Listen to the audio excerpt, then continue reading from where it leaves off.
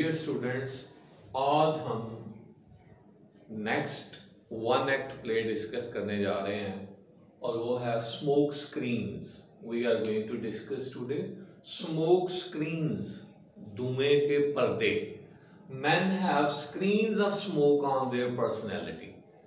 They do not appear what they are in reality. They hide their reality. So we are going to discuss first of all the title of this play. The title is Smoke Screens. धुएं के पर्दे, यानी इंसान जो है ये अपनी शख्सियत के ऊपर पर्दे डाले हुए है। वो नजर नहीं आता जो वो है, और वो नजर आता है जो वो नहीं है। सो in this play the screens of hypocrisy, the screens on personality are presented. There are 4 types of screens which are presented in this play. First of all, we have the screens of appearance. People appear what they are not. They appear what they are not. They do not appear what they are. They hide their reality. So we see that this type of screen is presented in the character of Charles. Charles is the husband, ex-husband of Lucy. In this play we have Lucy, we have the daughter of Lucy, Primrose, and we have the sister of Lucy, Susan. So these are 3 main characters in this play. However, we have first of all the screen of appearance which is presented in this play and is relating to our title Smoke Screens. पहली किस्म का पर्दा जो है वो है appearance का। जाहिर जो है अपीयरेंस इज ऑफन डिसेप्टिव, जाहिर अक्सर फरेब ज़दा होता है। अपीयरेंस इज ऑफन डिसेप्टिव, जाहिर हमेशा फरेब ज़दा होता है। So this type of screen is seen in the character of Charles and also in the character of John. These are the 2 characters who are presented in this play with screens of appearance. Charles is really very handsome. He is very beautiful person, you can say.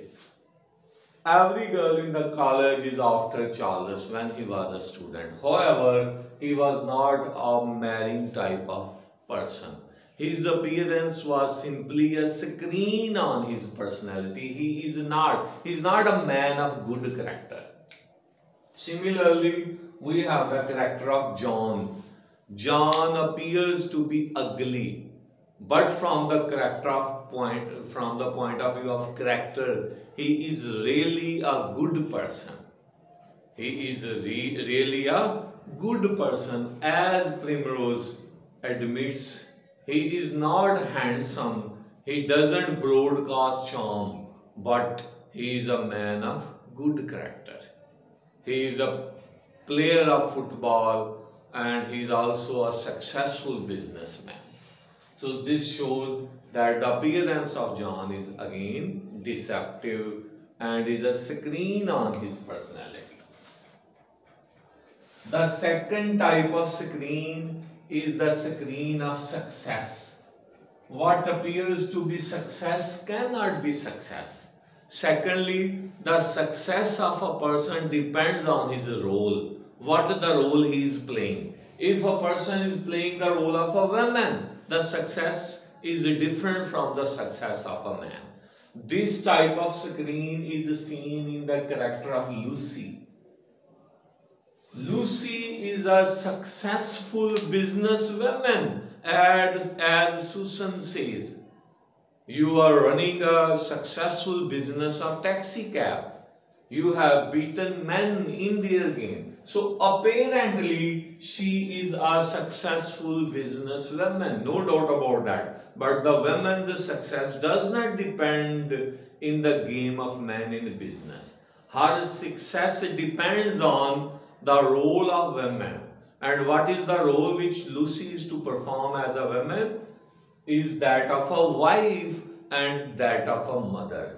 She is not a successful wife nor a successful mother. So her success is a screen of smoke on her personality. Her success as a businesswoman cannot be taken as her success, because she must be a successful mother, she must be a successful woman. Only then she can become a successful woman. But as a wife, she has to divorce Charles, and secondly, she couldn't develop her daughter well. She is a spoiled girl, as she herself admits. The third the third type of screen is found in this play is the screen on one's thinking. One's thinking can be a screen. One thinks that one's thinking is right, but one's thinking cannot be right. एक बंदा सोचता है कि उसकी सोच बिल्कुल ठीक है, लेकिन उसकी सोच गलत हो सकती है. So a thinking can be a screen. This type of screen is found in the thinking of Lucy and also in the thinking of Susan. Lucy thinks that a woman should be Lucy's thinking. Lucy thinks that a woman should be liberal completely. She should have complete liberty. She must have unconditional liberty, which is a screen on one thinking. Unconditional liberty is no liberty. She even doesn't accept the checks and bounds of marriage. She doesn't like husband because he puts some boundaries on her, which is a screens on one thinking. Living in a society to have unlimited liberty is not possible. Living together means having checks and boundaries of others as well. Similarly, there is a screen on the thinking of Lucen. Lucen thinks that a woman should have no liberty. This is once again a screen on one's thinking. Women should have liberty and liberty enough to take her on decisions of life. So that is why it is also a screen on the thinking of Susan. The last and the fourth type of screen is the screen of behavior. We have sudden behavior and we have permanent behavior, the two terms that we can use with reference to this behavior, to this screen. This screen is seen in the character of Primrose. Primrose represents this type of screen in this play. Primrose has a screen of behavior. She appears rude in the beginning, with her behavior with her aunt Susan, while Susan hides her handbag to stop her to go outside. She behaves rudely. When she comes to know that Aunt Susan is hiding her handbag, she behaves rudely. And in the end, she says sorry to her Aunt Susan when she says she had to be rude. Meaning by it was her sudden behavior. When she was not finding her handbag, her apparent behavior was that she was becoming rude. In reality, she says sorry to Susan, which shows that she is really a good girl. She is a woman, she is a girl representing good behavior, and it is her behavior which was that at that occasion was not permanent and representative of her character. So these are the four types of screens, which is one of the major themes of this play. So one of the major theme of this play is relating to the title, and the title is Smoke Screen, meaning by men have screens of smoke on their personality. They do not appear what they are in reality. So these are the four types of screens which we come across in this play. The second major theme of this play is generation gap. We have generation gap which is presented in this play. First of all, we have the character of Lucy. Lucy is a liberal-minded woman. She is 40 years old. She represents modern generation. She is representative of modern generation. All the characteristics of her character are representative of modern generation. She has name Lucy, very short name, which is a trend in modern generation, having short, meaningless name. So she has a meaningless name, Lucy, which represents modern generation. Secondly, she loves liberty. She doesn't want anyone to put any limitations on her liberty. She is a liberal-minded woman. She is so in favor of liberty of women that even she doesn't like the checks and bounds of marriage. She wants unlimited liberty, unchecked liberty, infinite liberty. She wants unlimited liberty. She doesn't want even the limitations of marriage or wedding. That is why she divorces Charles and runs her own business of taxi cab and has no second marriage. So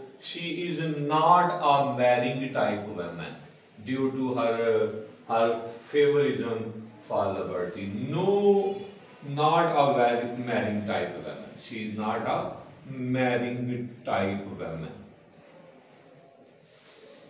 She likes liberty of women and she is not a marrying type woman. The second character in this play is which is totally opposite to the character of Lucy is Susan. She is 50 and sister of Lucy. She has come to live with Lucy for some days and her name is representative of Victorian generation, of old generation. She is representative of old generation. She is against liberty of women, against liberty. She doesn't like women's liberty.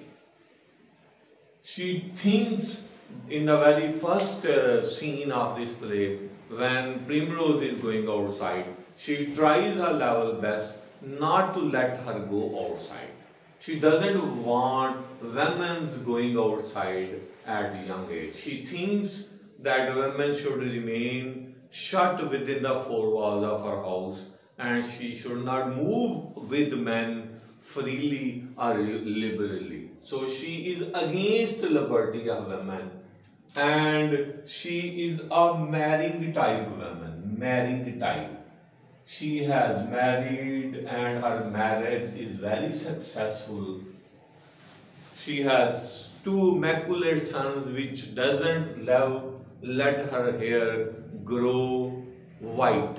Meaning by she is having a very successful married life and she has come for some donation from her sister Lucy. However, she is totally opposite to Lucy. Lucy stands on one pole, whereas Susan stands on the opposite pole. Both Susan and Lucy are two poles apart. They are totally different from each other. They stand on opposite extreme. Lucy stands on one extreme, whereas Susan stands on the other extreme. So they are two poles apart.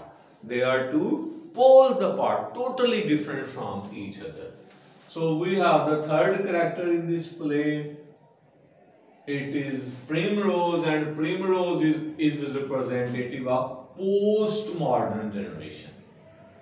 She is not an extremist, she is a balanced woman. So post-modern generation is a balanced generation because it thinks about the weaknesses of the modern generation and also the weaknesses of the old generation. Primrose is in favor of liberty. She loves to move among the society and she knows well it is her limitation, it is her need to move among men in the society, because she belongs to modern generation. Living in a city is difficult to remain shut within the four walls of the house. So it is the demand of her society, of her time, of her city, that she should move among other men and have relationship with them. So she is in favor of liberty. At the same time, she knows well, if women will not marry, human beings or humanity will come to an end. So marriage is a necessary thing. Man cannot live without marriage. She knows well. So she is in the favor of marriage. So we can say that she is a marrying type woman. She understands well that she is like Susan in one way and like Lucy in the other way. Meaning by, she has a lot of sense and understanding of both generations of Susan and Lucy as well. So we see that this is how generation gap is presented through these characters. And we have conflicts between these characters from the beginning to the end of this play, and there is resolution of these conflicts. First of all, we come across Primrose and Susan. Primrose is searching for her handbag and she wants to go outside. While she is searching for her handbag, Susan tries to interrupt. She tries that that Primrose should stay at home. First of all, she hides her handbag and she says that she wants to talk to her. Whereas Primrose says this is not her evening to listen to the talk of her aunt. However, when Susan finds that Primrose is not ready to talk to her, she pretends headache. Whereas Primrose is once again not ready to stay for the sake to look after her aunt Susan. Meaning by, she is not ready to stop there at any cost. Finally, she finds her handbag exposed by Susan, and then she takes the handbags and go outside. So this conflict between Primrose and Susan is, in fact, Susan is in the habit of imposing her will on the character of Primrose, whereas Primrose is not going to accept any limitations. She likes liberty. She is in favor of liberty. Nobody can keep her in the house. Nobody can keep her. She cannot imagine that she should remain shut and read some novels at Crampton. So she is not going to stay at home and read novels. She will have to move in the society, as it is the demand of the time, it is the demand of the society. Then we have discussion between Lucy and Susan, and in the discussion the character of Susan is exposed and the character of Lucy is also exposed. And we come to realize through their discussion that Lucy married Charles for physical handsomeness, and the intention of marrying Lucy with Charles was in fact the appearance. Charles was handsome, and as all the girls were after Charles, Lucy was also one of them, and she gets Charles. The marriage was based upon physical handsomeness. So in modern generation, the marriage was based on physical handsomeness. In Susan, the marriage was there because marriage was necessary. Whereas Primrose is going to marry John because she loves him and he has a very good character. So we can say that in postmodern generation, the basis of marriage is character and love. The character of John is good and she loves him also. That is why she is going to marry John. So finally, a friend of Primrose comes. She introduces her brother, who is John. He is not handsome enough to attract anyone. However, Primrose falls in love with John, and she falls in love with him because of his character. Physically, he looks like a hippopotamus, and his face is like a mug, black, round, and all that. Physically, he is not beautiful at all. Finally, Primrose comes and announces that she is going to marry John. No, she convinces Lucy because Lucy is not a marrying type of woman, and Primrose is going to marry Charles. Sorry, John. Primrose is going to marry John. Now Lucy is astonished that she has brought up Primrose with the idea that marriage is not a good thing. However, now Primrose talks to Lucy, and she convinces her mother that John is not like Charles. He is as different from Charles as two men are, because John does not broadcast charm, and he is really a good fellow from character point of view.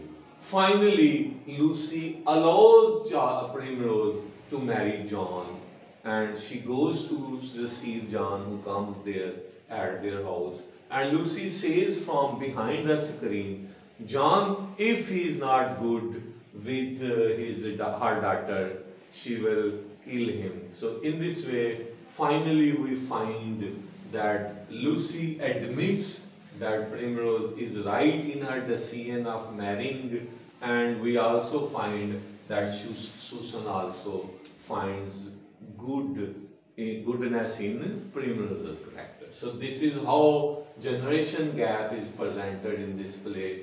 And you can have a question, write a note on the character of Lucy we have discussed in the lecture. You can have a question, write a note on the character of Primrose.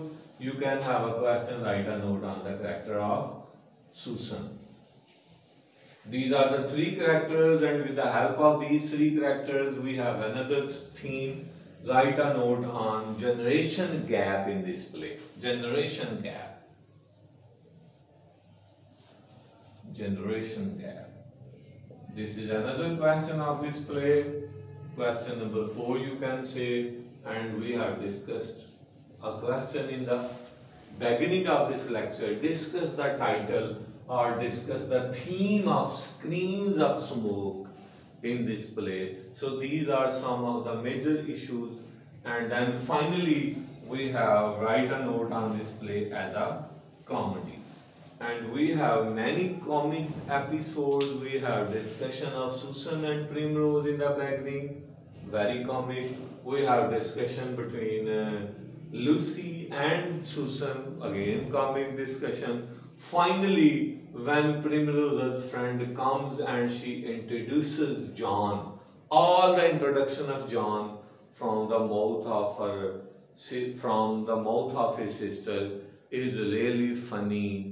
And finally, the play ends with a happy ending, exposing weaknesses of common human beings. So when we sum up all these things, it will become a comedy.